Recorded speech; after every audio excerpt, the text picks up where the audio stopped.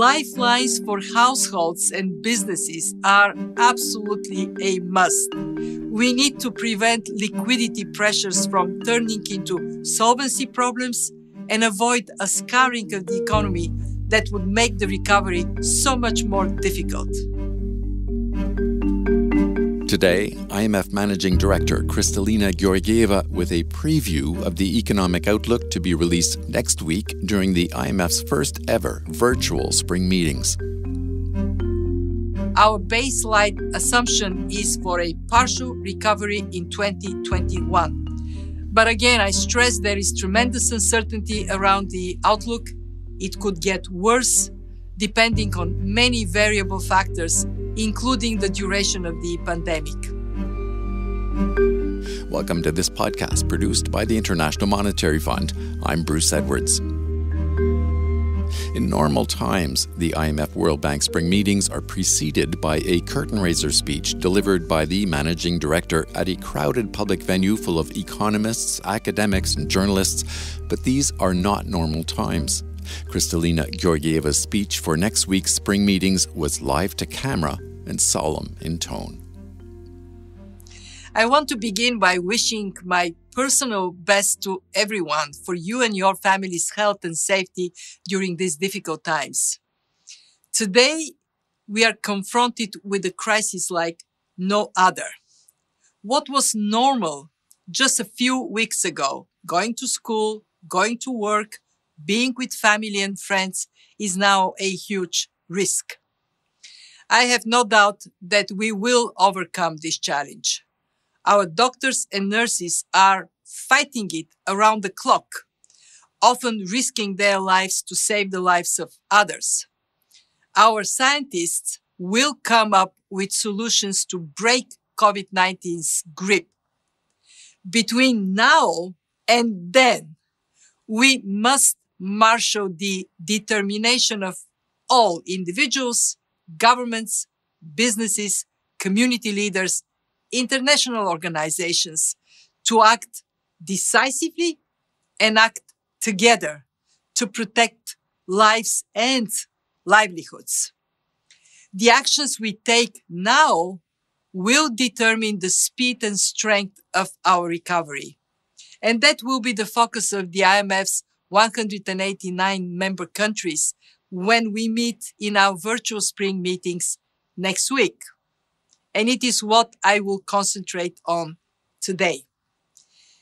First, let's look at where we stand. We are still faced with extraordinary uncertainty about the depth and duration of this crisis. It is already clear, however, that global growth will turn sharply negative in 2020, as you will see in our World Economic Outlook next week. In fact, we anticipate the worst economic fallout since the Great Depression. Just 3 months ago, we expected positive per capita income growth in over 160 of our member countries in 2020. Today, that number has been turned on its head. We now project that over 170 countries will experience negative per capita income growth this year. And just as the health crisis hits vulnerable people hardest, the economic crisis is expected to hit vulnerable countries hardest. Emerging markets and low-income nations across Africa, Latin America, and much of Asia are at high risk. With weaker health systems to begin with, many face the dreadful challenge of fighting the virus in densely populated cities and poverty-stricken slums, where social distancing is hardly an option. With few resources to begin with, they are dangerously exposed to the ongoing demand and supply shocks, drastic tightening in financial conditions, and some may face an unsustainable debt burden. They're also exposed to massive external pressures. In the last 2 short months, portfolio outflows from emerging markets were about $100 billion, more than 3 times larger than for the same period of the global financial crisis. Commodity exporters are taking a double blow from the collapse in commodity prices, and remittances, the lifeblood of so many poor people, are expected to dwindle.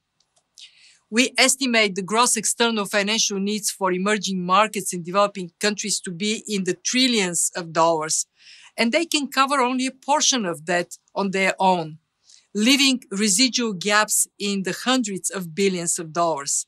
They urgently need help. The encouraging news is that all governments have sprung into action, and indeed there has been significant coordination. Our fiscal monitor next week will show that countries around the world have taken fiscal actions amounting to some $8 trillion. And in addition, there have been massive monetary measures from the G20 and others. Many of the poorer nations are also taking both fiscal and monetary action, even as they grapple with this fundamental shock to their systems and with far less firepower than their rich country counterparts. There is no question that 2020 will be exceptionally difficult.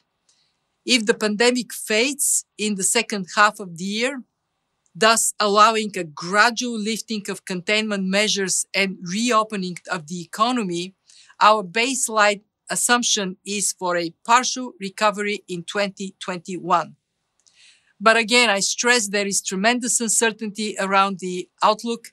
It could get worse depending on many variable factors, including the duration of the pandemic. And crucially, everything depends on the policy actions we take now. So what needs to be done?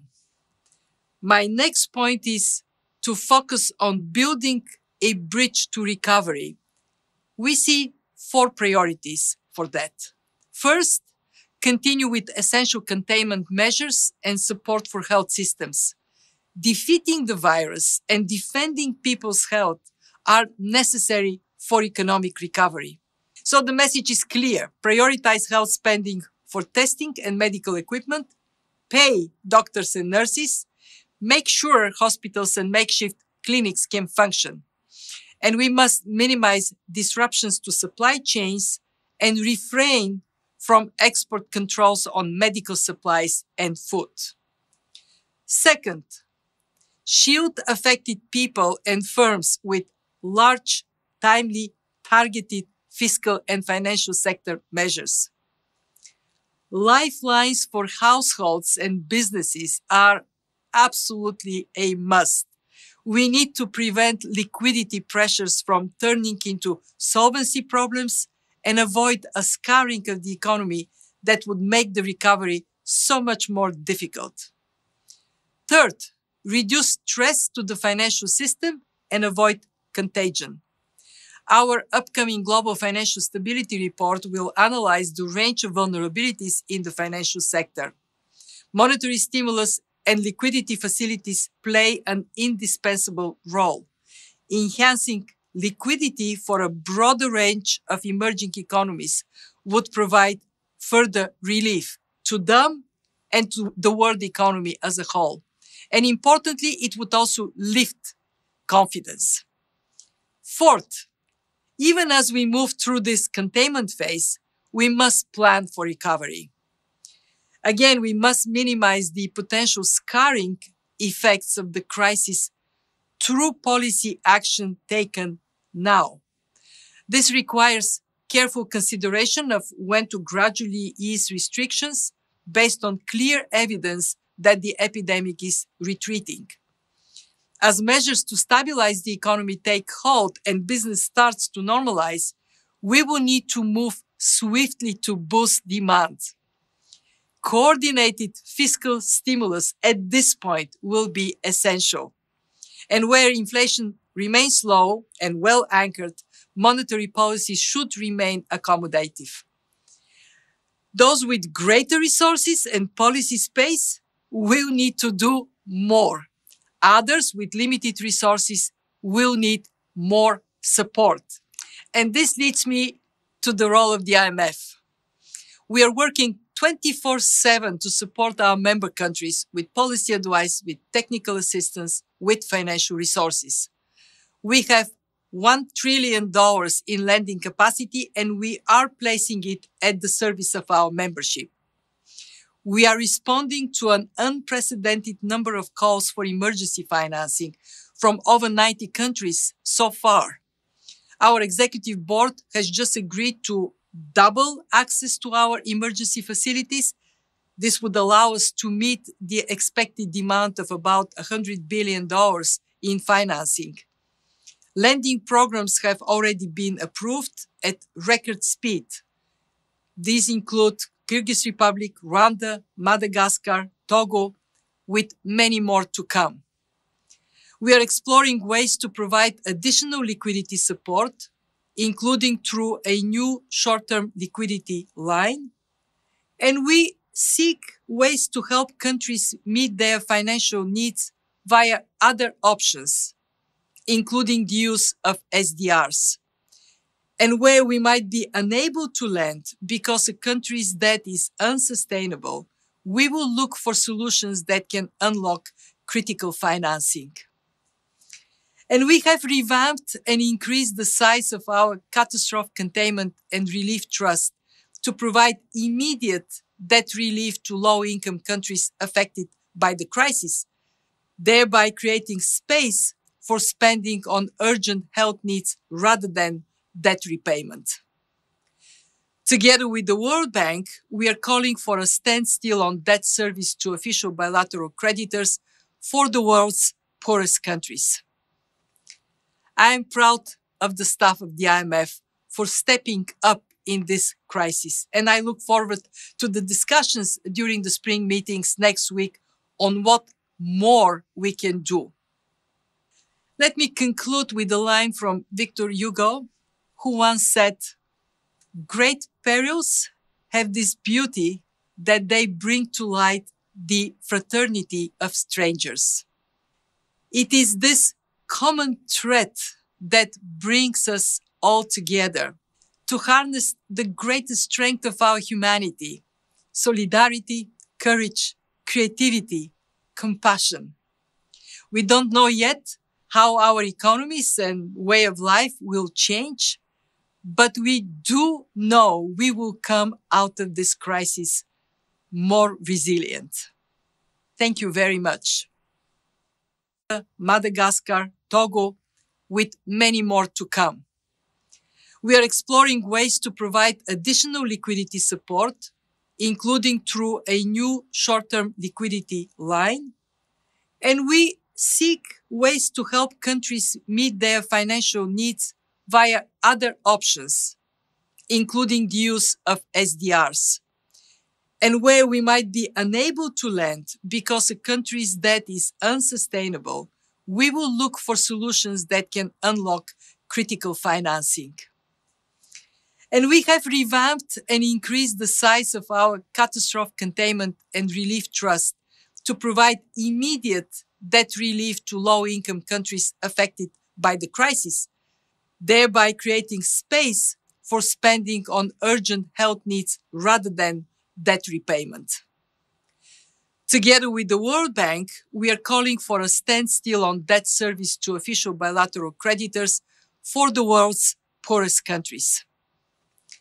I am proud of the staff of the IMF for stepping up in this crisis, and I look forward to the discussions during the spring meetings next week on what more we can do. Let me conclude with a line from Victor Hugo, who once said, "Great perils have this beauty that they bring to light the fraternity of strangers." It is this common thread that brings us all together to harness the greatest strength of our humanity: solidarity, courage, creativity, compassion. We don't know yet how our economies and way of life will change, but we do know we will come out of this crisis more resilient. Thank you very much.